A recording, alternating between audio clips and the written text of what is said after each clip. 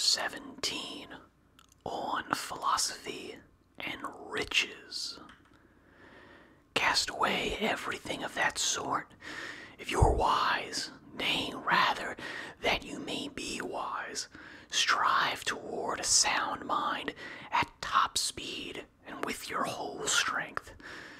If any bond holds you back, untie it or sever it. But, you say, my state delays me. I wish to make such disposition of it that it may suffice for me when I have nothing to do, lest either poverty be a burden to me, or I myself a burden to others. You do not seem, when you say this, to know the strength and power of that good which you are considering. You do indeed grasp the all-important thing, the great benefit which philosophy confers, but you do not yet discern accurately its various functions, nor do you yet know how great is the help we receive from philosophy in everything, everywhere. How, to use Cicero's language, it not only succors us in the greatest matters, but also descends to the smallest. Take my advice, call wisdom into consultation. She will advise you not to sit forever at your leisure. Doubtless your object, what you wish to attain by such postponement of your studies, is that poverty may not have to be feared by you. But what if it is something to be desired? Riches have shut off many a man from the attainment of wisdom. Poverty is unburdened and free from care. When the trumpet sounds, the poor man knows that he is not being attacked.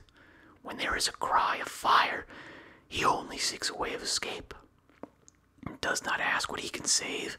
If the poor man must go to sea, the harbor does not resound, nor do the wharves bustle with the retinue of one individual. No throng of slaves surrounds the poor man, slaves for whose mouths the master must covet the fertile crops of regions beyond the sea. It is easy to fill a few stomachs when they are well trained and crave nothing else but to be filled. Hunger costs but little. Squeamishness costs much. Poverty is contented with fulfilling pressing needs. Why then should you reject philosophy as a comrade? Even the rich man copies her ways when he is in his senses. If you wish to have leisure for your mind, either be a poor man or resemble a poor man.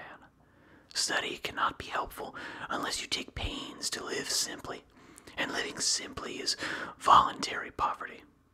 Away, then, with all excuses like, I have not yet enough. When I have gained the desired amount, then I shall devote myself wholly to philosophy. And yet this ideal, which you are putting off and placing second to other interests, should be secured first of all. You should begin with it. You retort, I wish to acquire something to live on. Yes, but learn while you are acquiring it. For if anything forbids you to live nobly, nothing forbids you to die nobly.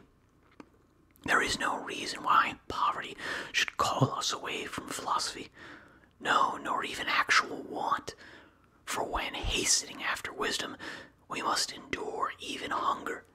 Men have endured hunger when their towns were besieged, and what other reward for their endurance did they obtain then they did not fall under the conqueror's power? How much greater is the promise of the prize of everlasting liberty, and the assurance that we need fear neither God nor man. Even though we starve, we must reach that goal. Armies have endured all manner of want, have lived on roots, and have resisted hunger by means of food too revolting to mention. All this they have suffered to gain a kingdom, and what is more marvelous, to gain a kingdom that will be another's. Will any man hesitate to endure poverty in order that he may free his mind from madness?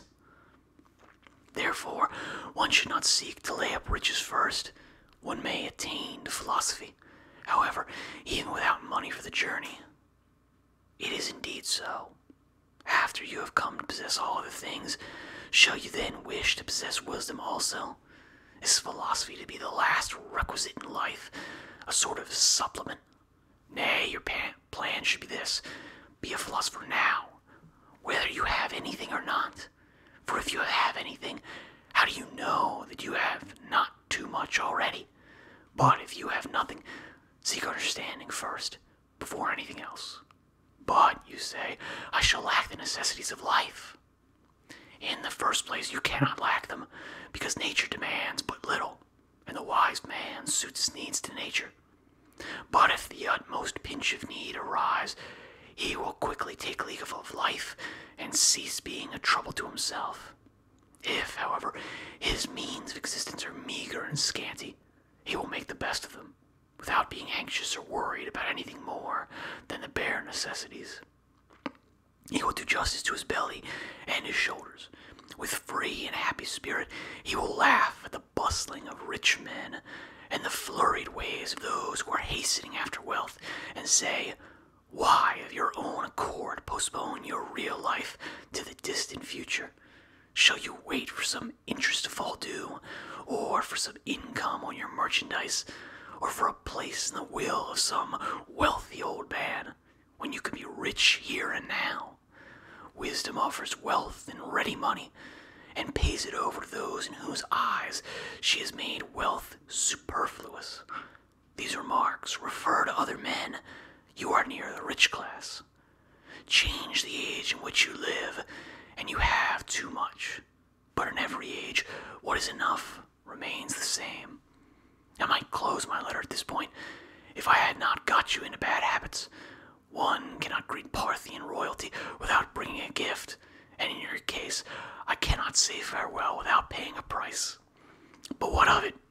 I shall borrow from Epicurus. The acquisition of riches has been, for many men, not an end, but a change of troubles. I do not wonder, for the fault is not in wealth, but in the mind itself. That which had made poverty a burden to us has made riches also a burden, just as it matters little whether you lay a sick man on a wooden or on a golden bed, for whithersoever he be moved, he will carry his malady with him. So one need not care whether the diseased mind is bestowed upon riches or upon poverty. His malady goes with the man. Farewell.